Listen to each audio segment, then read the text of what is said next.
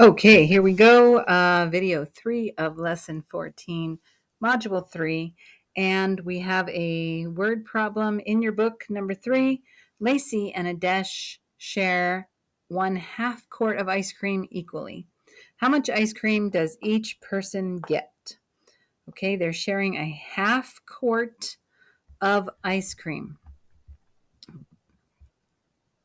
And they're cutting it in half.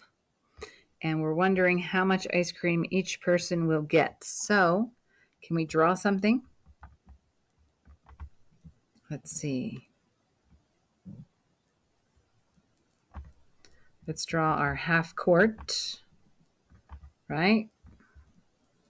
I'm just going to draw my line up there to the words 1/2 quart of ice cream.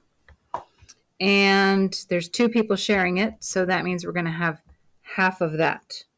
Right? So this is a 1/2 quart of ice cream, and each person is getting 1/2. So 1/2 divided by 2, right? Okay.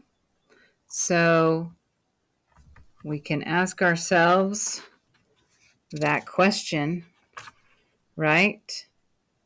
1/2 is 2 groups of what? 1/2 is 2 groups of what? That means what would be in here, right? I know, sometimes it's language that we have to kind of get used to. Let's extend our tape diagram so that we have a whole quart rather than a 1/2 of a quart. And let's cut that one in half as well.